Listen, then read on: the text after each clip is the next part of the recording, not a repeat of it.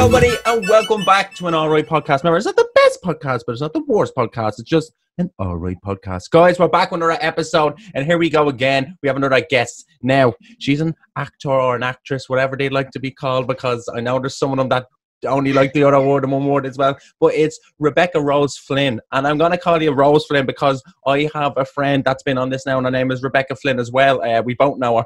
Yeah. And like that. So, Rebecca, please give me a little introduction about yourself.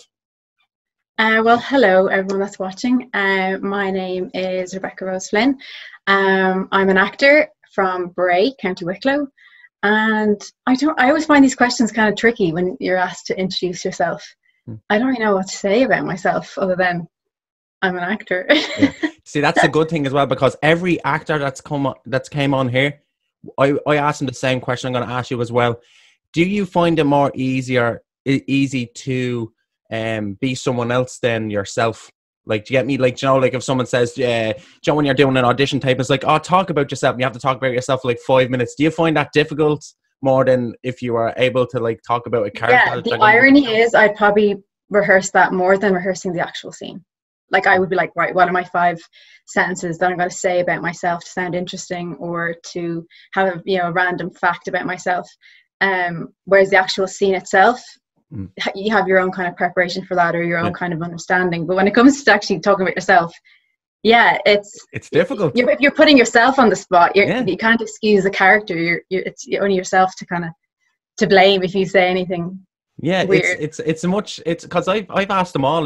James Bourne as well. I've been saying to him, and he goes, "Man, when I was me and him, we tried to do the audition tape for the young offenders. They needed extras or something or whatever.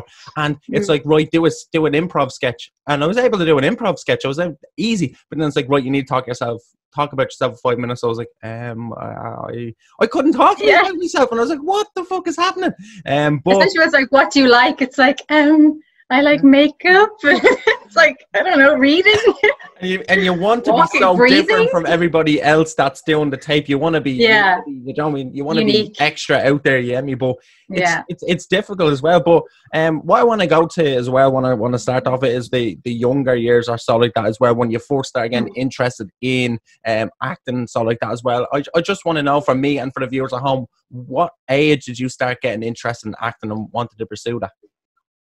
I was very young. I was probably about 5 or 6 when I started becoming, a drama queen and wanting to be centre of attention.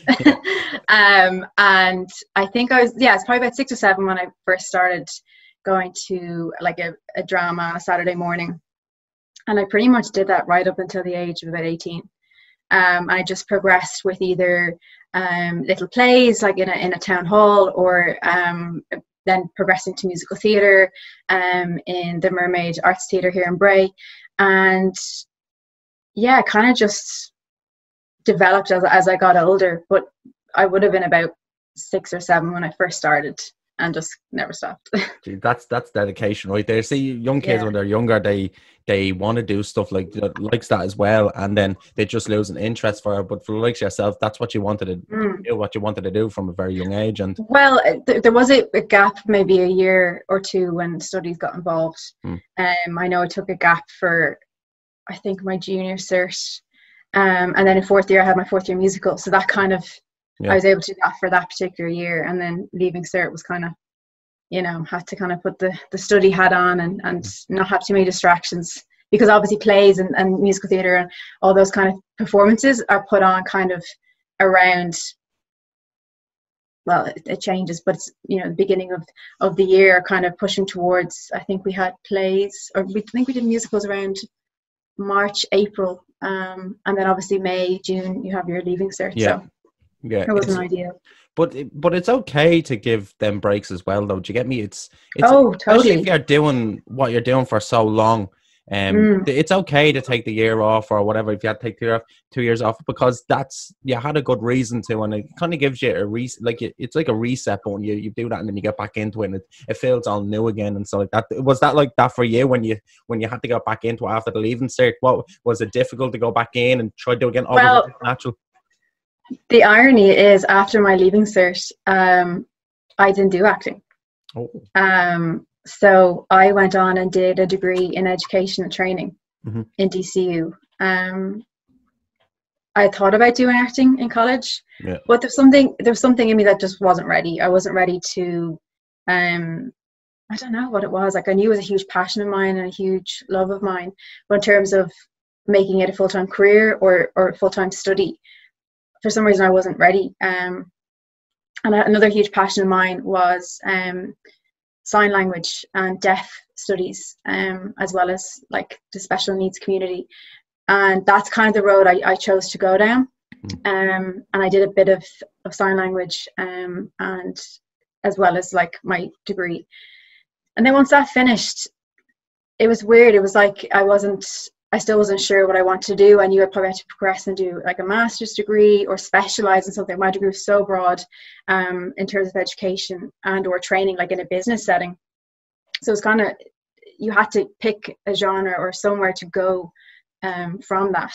So I just took a year out and just decided, right, I'll just have to really think about what I want to do. And that's when that inspiration of acting came back. And that came back like from, say, obviously, 18, 19, sitting your leaving cert, getting your points, to like 21, 22. So I think I needed those couple of years to kind of like grow up in terms of like, if you want to make acting or any kind of career in the arts a go, you really have to have a bit more grounding, I think, in yourself, to not be afraid to just take a leap of faith. That's a good answer. And you know what I just realized now? We were literally just talk about yourself. And usually when we say talk about ourselves to cameras or sorry, auditions, what you done just there, if I was a scout or whatever, or if I was doing that, I was looking for people and I said, talk about yourself. That right there, what you just said, just literally perfectly describes who you are as a person. And it shows that it's natural. Do you get me? And you do it without even knowing it. And then, but when you know that there's pressure and then you have to do this in front of the camera. So you don't have so what you've done just there, like you literally described yourself, what you've done, and you didn't even realize it. And I was like, holy shit, wait, hold on there. Just like I keep talking. I'll just edit that clip and put that into every show. Put it into every, just get my fucking into every audition I do. But there you go. Like we don't even know. It's like when the camera's on. I know that I wouldn't know as much as you would. Get me? You've done a lot more acting jobs. I'd be only known to myself doing comedy sketches, so that I know what I have to do. But when you're working for someone else, there's that kind of pressure as well that you want to do. You want to show them that maybe they can work with me again, and if I do a really good job, they might want me for. So, but when you were doing when you were younger and you were doing all the theaters and so, I want to ask as well, what was the one show or the one theater or the one thing that actually kind of like clicked in your head and you wanted, this is like, all right, this is what I want to do. This is the reason. This is what made me want to do it.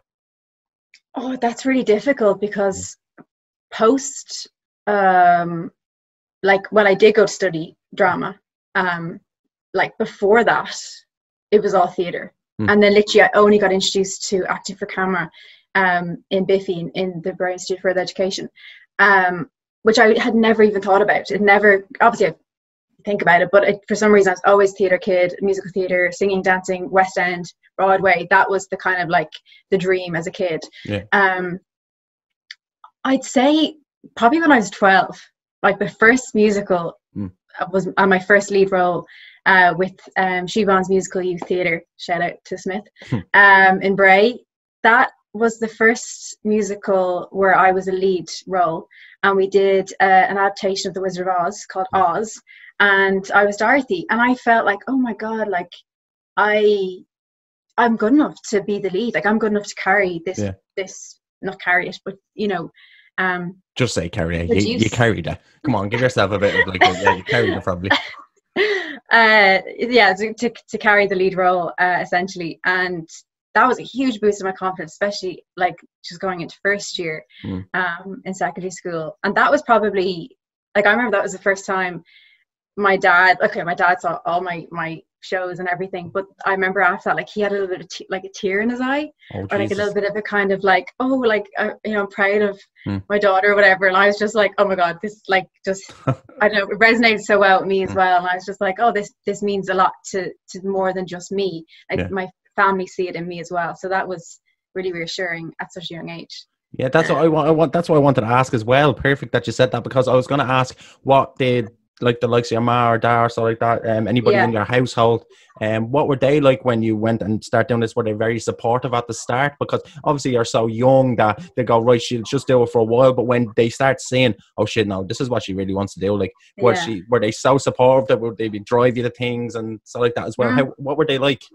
Oh, like my parents, like I've been so lucky that my parents are like so supportive in my career choice, or even as a child when it was a hobby, or auditioning for certain things as a kid, and going to to Dublin for different things, and their encouragement of me to go to certain things, and then as an adult choosing as a career, like it's not easy. Like there's no way to paint a nice picture. It is difficult. It's not an easy career choice, but I think knowing I have their like blessing, if you will, or knowing that they're there for me through the good times, but more importantly through the bad times. But because I think I've shown, look, I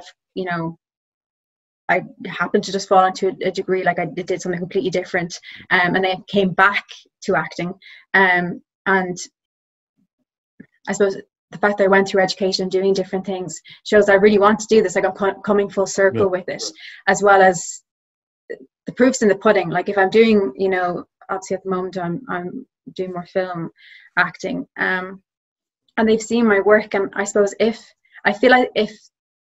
they didn't think it was worth my while, I'd like to think they would tell me, and I have got support from them, and positivity and reassurance that's not just in my head, the kind of way, and that it's something that they too believe. Like my mum always says to me, she's like, there's just something about it that I feel really positive in my bones that, you're going to do well, whatever you do. But she's like, I've never once worried about you entering into acting. And same my dad, like my dad's so supportive when it comes to watching my films. Anytime it's online, or anytime there's a link or something, he's always like, oh, send it to me. Yeah. So yeah, I'm very, very lucky that way. And is that where kind of that helped you with the confidence of going and doing it then? Because a lot of people, when they do it, they don't really have much confidence when they're going out to pursue something like that. Were you always a confident kid, or when did that start kicking in? What age? I don't think I was particularly confident. I wouldn't say I was underconfident either, but I think maybe doing it from such a young age and learning to be silly and be stupid on stage, and doing fun drama games that allow you to kind of not really care what other people think. Yeah. That kind of started from a young age. Now, saying that, I mean, during everyone's teenage years, everyone cares about what other people think. I mean, we all still care about what other people think. I don't give a fuck. Look at me. I don't care a shit. I don't care. Yeah.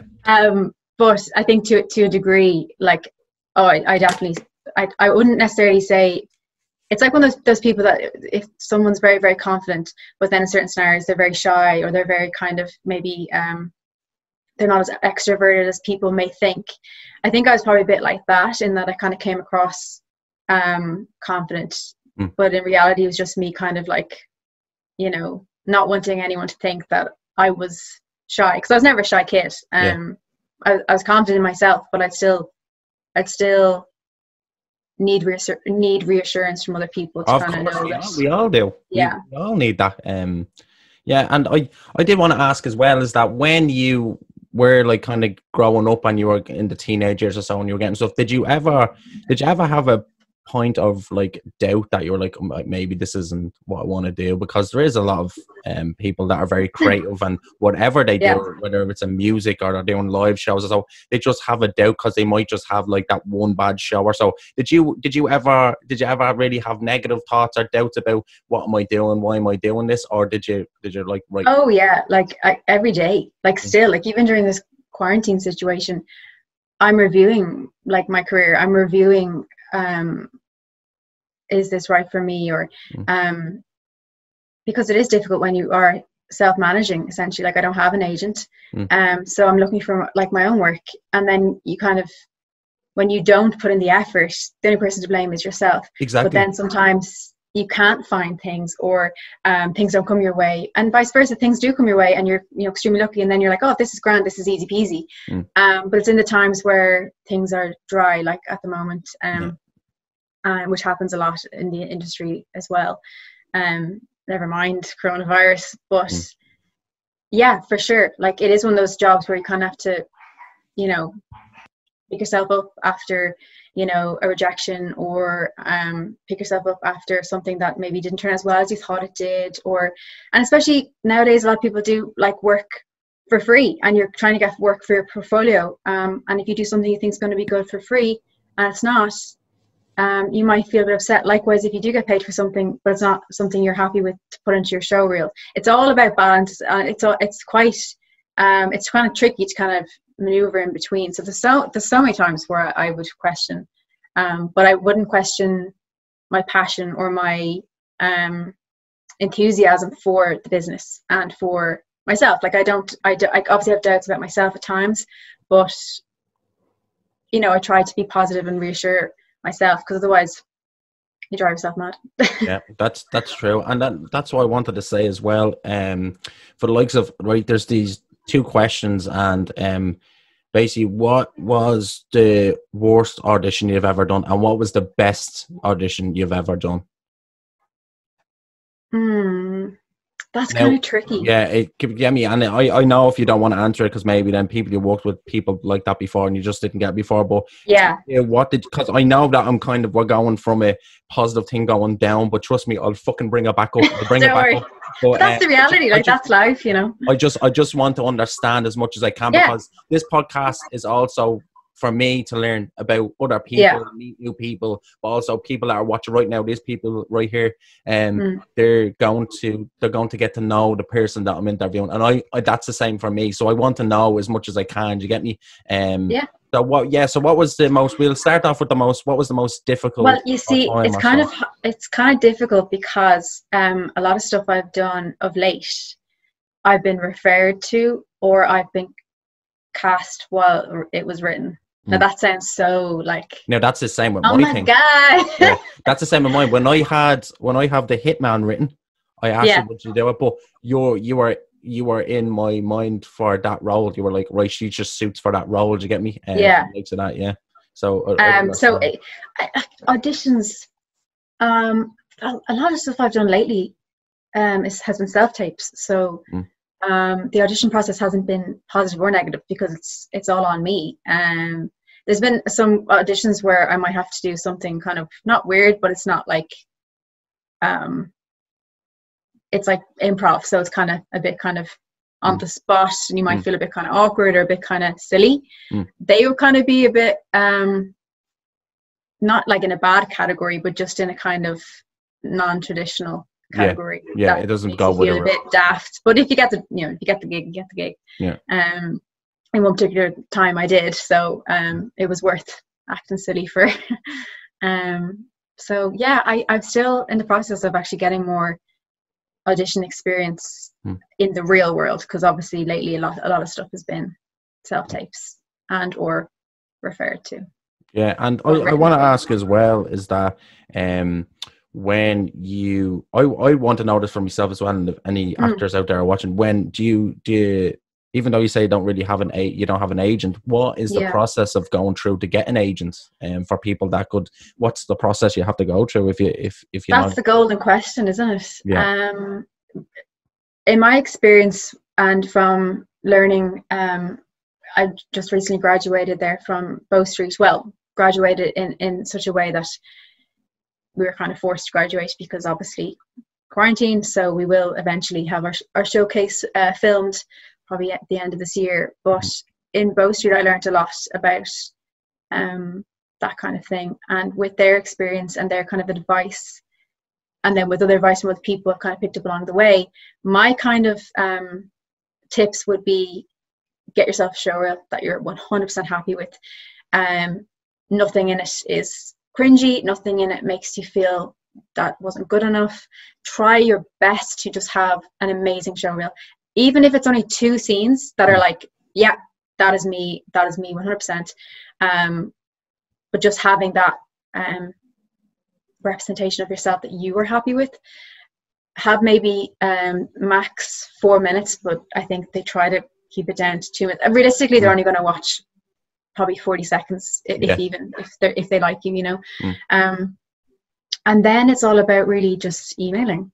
emailing people, getting good headshots as well, goes without saying, and just emailing agents, emailing casting directors, and just saying, hey, I'm either, if you're recently graduated from somewhere, please, you know, take a look at my show reel. Here's my recent headshots. Please consider me for representation. Yeah. And in the subtext, put representation request or application form, or just application. And really just like promote yourself and put yourself out there by emailing these people. I have yet to do that because I am still waiting for a few things again that I want to show off. So it's the best show reel I can have. And that's even hard. But one piece of information I'll always remember from a Q&A that we had with Suzanne Norris in Bow Street was, if you have a show reel right now, but in 6 months' time you have either just one piece from a short film or anything, but you know in 6 months' time your show reel might be a bit better, it is worth waiting those 6 months and emailing in 6 months' time than it is emailing now. Yeah. So like, just wait, be patient, because if you email now, maybe 70% happy with an application, you mightn't hear anything. But if you're 100% happy with something, at least you know that's my best work to date, or my and you won't doubt yourself. You won't doubt yourself on this, like So I'm still yet to do that, as I say, but that's my 2 cents on that.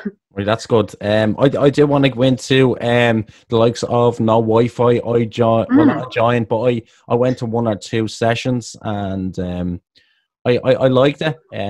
I was sitting there and I was kind of like, right, there's these guys and they're like bouncing ideas off each other, and they're also checking up on each other and seeing how everybody's doing. That's nice as well. But you're a member of that, and you've been a member of that for a while, but I don't actually know your background of that. So how long have you been attending the No Wi-Fi? So No Wi-Fi, I'm pretty sure, I think it was 3 years ago, last September was when it first kind of roughly originated, and I had just started Biffy that September, and it was actually really weird how it all happened, because I was only learning acting for film at the time, and then I get a message from Don O'Rourke, who also attended Biffy a few years prior, and he was a filmmaker, and I think when he was in Biffy, he actually asked me did I want to audition, and this was before I even considered doing acting again. And I think he just knew I was interested in acting, and I said, yeah, I'd love to audition for his graduation piece. But I didn't end up auditioning, and then years passed, and then it was like as if he thought of me again, and maybe thought maybe I'd be interested in doing something now, which was perfect timing because I completely was. So he asked me to audition for a film called Forward by Joe Morris, and that was the first film I'm pretty sure that No Wi-Fi produced, which was mad because I didn't know No Wi-Fi was. I didn't know there was a community like that in Bray, and I have to say, without a doubt, North Wicklow Films, that whole community completely boosted my confidence in terms of acting. Like I got a lot of work and a lot of personal growth and development in my acting skills through No Wi-Fi.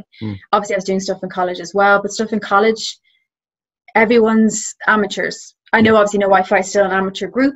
People are coming from backgrounds where they've had a lot of experience. They might have had experience on professional sets, they have professional equipment. Of course, if you had a professional equipment, but people are learning, everyone's learning, experiencing the same thing at the same time, which is even more important as well. But there's just a little bit of an edge with No Wi-Fi because I was working with people that, wanted to produce something for their own personal passion. It wasn't for an assignment. And there's a slight difference in doing things for, work and pleasure, obviously. So yeah, hugely indebted to No Wi-Fi for that. And that's where I kind of started and then just never left, really. And his name isn't it Brian Matthews, isn't it? That's his name? Yeah. Brian, yeah. But Brian, I can see that Brian is like, would you call him like the leader of it or so? Like he's the main guy, is he? Yeah, currently he's like the kind of, I suppose, organizer, spokesperson for No Wi-Fi. And yeah, because he was very, when I went in, he was very welcoming. He is. You know, the likes of that, and you can tell by him that he's just a nice general, like, nice guy. You get me? Like, he's and he's dedicated to keep it going. You know, like for the past nearly 3.5 years. You know, which is a credit to him. And it's good that, like, where I grew up, there was no one that was interested in making films. You get me? Like, there was no one that, I was the only one around my estate that would do something like that. So when I done stuff like that, or we made a little series, me and my friends, and we got known in like Sligo, and we got known down here, and people would be like, "All right, there's fucking deadly." Like, all right, boys. But yeah, I'd be a real shy kid. Like, I never had that much confidence. I was a real shy kid. My confidence kicked in when I left school. Do you get me? When I was able to be me fucking self, and I started my own series. And the people that were kind of like bullying or so like that, they then saw what I was doing, and they were like, "Oh, this is fucking deadly." And then I started getting on well with them, like, and I was like, "Love you," but I was the only one around there. But my friends then started falling out, and they done their own things, and I was the only one left. So that's why I started YouTube and doing my own videos. But it's good that there is a place that you can go, that you have a passion for, and there's other people around that have the same passion you share, the same things that they want to do, and you just go out and do projects. And that's why I love that fucking group, because these are it's also dedication to it, and that's what they want. That's what they want to do with their lives. You get me? And everybody helps everybody out, and it's just a great fucking group. Like, no, it's brilliant. Yeah, it's a great group. But I do want to get into the likes of you doing your short films or doing feature films, because I know you're doing a feature film. I don't know if you're allowed to talk about it, but I had Bobby on before. He came to the studio. We were in a little studio or so. So that was the last time I seen him. But I was asking about Spears. Now, I asked him about his experience. So what was your experience like with Spears? How did you get casted for that? And what was it like when you went over to the different country and done that? Bobby, again, Bobby gets such a great rep on this channel. It's like, Bobby's like king.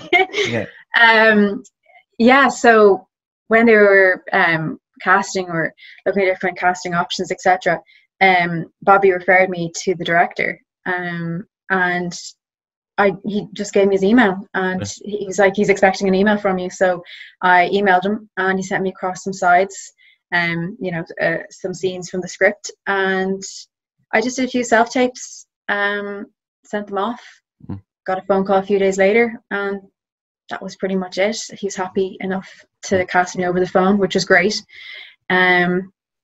And yeah, it was really interesting, because I kind of joined a bit later in the filming process, and I wasn't aware of, the cast or crew, etc. So it was kind of interesting to know Bobby had already, been involved. And then when I had to go, it's predominantly produced up in Donegal, so I had to go up to Donegal then on my own to film some individual shots. And it was kind of interesting, because that's probably the first time I've really done that, like not really knowing, knowing like the script and having an idea, but not really sure exactly what's going to happen, which is kind of nice in a way. And it was great. Great crew. I mean, when it's stuff that's individual and there's no dialogue, I mean, those scenes are the best, because it's just all atmospheric, and you just have to embody the emotions, and then you're fine. And then in October we went over to Berlin, and they were for scenes with me and Bobby, and that was amazing. Berlin, that is crazy. I say, for someone that wants to make films and they're going out, and sometimes they do it non-paid work, and sometimes they are paid, but the fact that you just went over to a different country to film a few scenes, I say that was an experience in itself. Like, and it was crazy, because we were only over there for 2 nights. It was 3 days technically, but like the first and third day or last day were the airport days. So we really only had 1 day in the middle to really get everything done. And I'm pretty sure we walked about like 25,000 steps that day. Like, we were just getting shots here, like left, right, and center. And it was amazing, because I've never done that before. I mean, I've never gone abroad with the film, but I've never walked and enjoyed and been somewhere for the first time. So I've never walked and enjoyed sightseeing a place, and then like 2 minutes later it's like you're setting up a shot. Like, it was almost a bit surreal, because you're taking in, and like Berlin, I feel, was absolutely stunning, architecturally beautiful, And the weather we were absolutely blessed with the weather. So that just made it 10 times nicer. So it was a really nice experience of just kind of enjoying Berlin for what it was, and then just being like, hold on one sec, let's do a quick scene in this gorgeous setting, and then continue enjoying Berlin. Yeah, it was mad. Nice, like a little holiday. But did you have to pay anything to go over? Do you have to pay for flights or anything, or hotel accommodation? No, it was all Jesus Christ, that would have been fucking great, wouldn't it? Fucking hell. That would have been so good. But yeah, Bobby in his interview, he already said when it's like hopefully coming out and stuff like that as well. And I think his name is Aidan O'Sullivan, is it? Yes. Was he in it? Was he? No, he is in it, but I don't have any scenes with him. Yeah. So yeah, most scenes were what? Can you describe your character? Are you allowed to give that away? I'll just go with mysterious. Yeah. Right. Mysterious is a good word I would use. You're mysterious, right? That's the one word then. Right. So come here. I know. Honestly, I want to know more, and next time I'm gonna have all of these fucking filled with everything. I'm gonna look up everything because I had someone on yesterday and I had loads of shit written out. So I'd like you to come on again, and probably down the line, and we can talk more about yourself. But for now, we're gonna get into the last segment, and guys, you know what it is by now. This is Ghost Stories. Ooh, scary.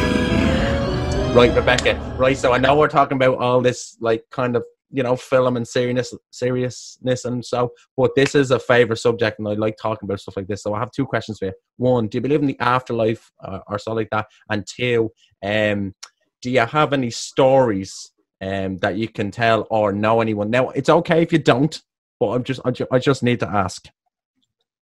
Okay, question one, yes.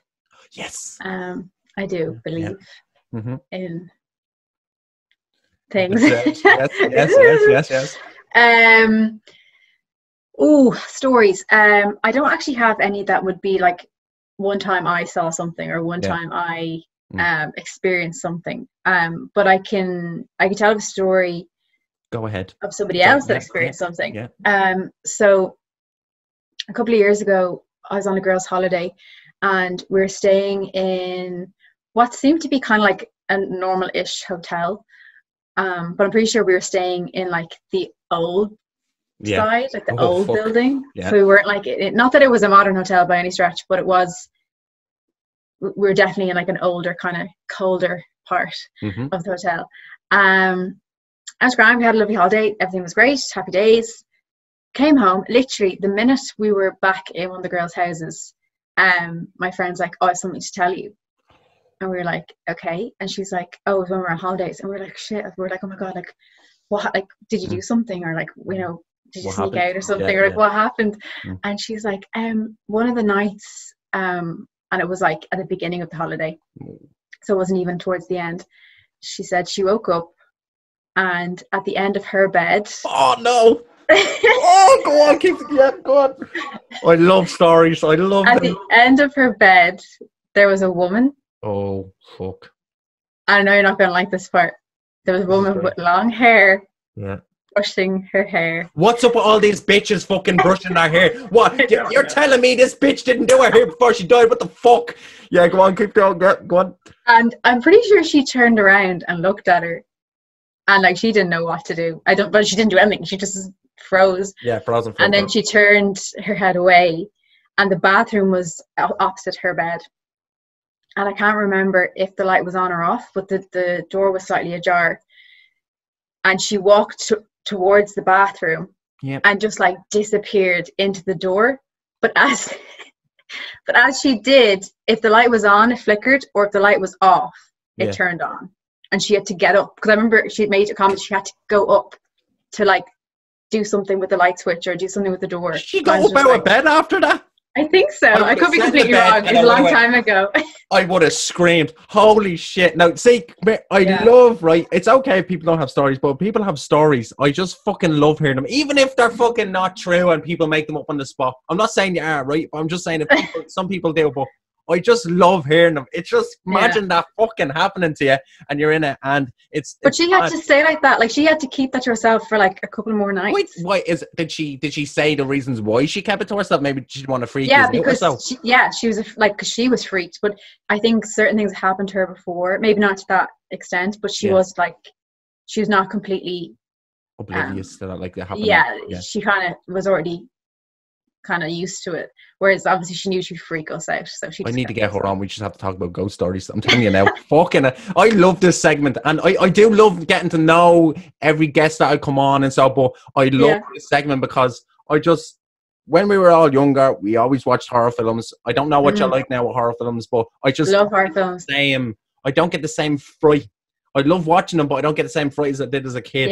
And doing this, hearing that stuff, I can picture in my head, and I can just fucking go back to when I was scared shitless, and it's a great feeling. Like, so, but lovely. Thanks for that story. I enjoyed that story now.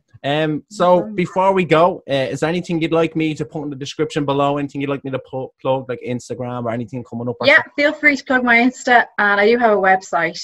I mean, it needs to be updated probably every 6 months or so in terms of showreel, but I do have a showreel and a voice reel and my CV up on my website, and it's just RebeccaRoseFlynn.com. Perfect. Right, Rebecca, thanks so much for coming on. Honestly, this was a good podcast. You know, when you're doing podcast, like when I'm doing certain podcasts, the energy kind of fucking goes down. You have to try to bring it, but it was fucking grand. It was just all the way through. And then I know that we kind of started and went down, went up, but people know by now, that's the type of style you have to get into them. It's nice to talk about serious stuff too, you know, and the reality of life. The ups and downs. Yes, of life. Right. Guys, so that's another episode of the All Right Podcast. I'll leave all the links down in the description below to Rebecca's Instagram and so that, on our website. And so guys, remember, it's not the best podcast, but it's not the worst podcast. It's just an All Right Podcast. Guys, thanks so much for watching. Peace.